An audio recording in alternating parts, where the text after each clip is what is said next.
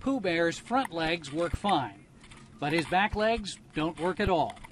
His owner, Yvonne Steele, has replaced those back legs with wheels. She calls this little device a wheelchair. She got it on eBay. And she takes Pooh Bear for a walk every day. He needs the exercise for his back legs.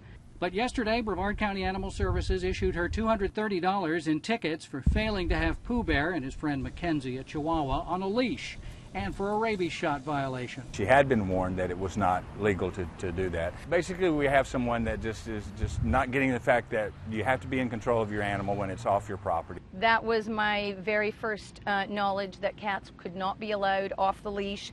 I wouldn't even know where to put the leash, to be quite honest. Animal Services says there are no exceptions to the leash law, even for disabled animals. Your animal could be injured, it could be hurt, it could run out in the street, it could be attacked by another animal. It's